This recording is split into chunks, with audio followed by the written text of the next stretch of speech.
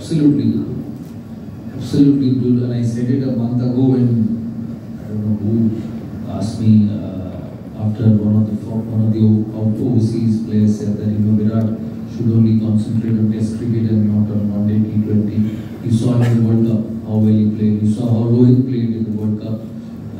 And they are absolutely integral and an important part of Indian cricket. World Cups are different.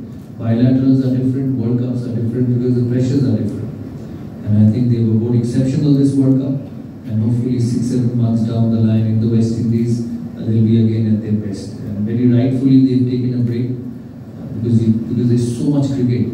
So much cricket. There's cricket all the time. I cannot imagine that you played a World Cup final on the 19th of November and in 3 days time you're playing a T20 series against the same team. It is not easy to pick yourself up, especially with the pressure and the demands of a World Cup. But that's what cricket is these days. You just keep playing all around the year. And I'm happy they've got a break. I read yesterday that they wanted to be excused for the white ball part of South Africa also, where rightfully so. They'll come back fresh for Test cricket and the 5 Test against England, then they have the IPL and then they have the World Cup.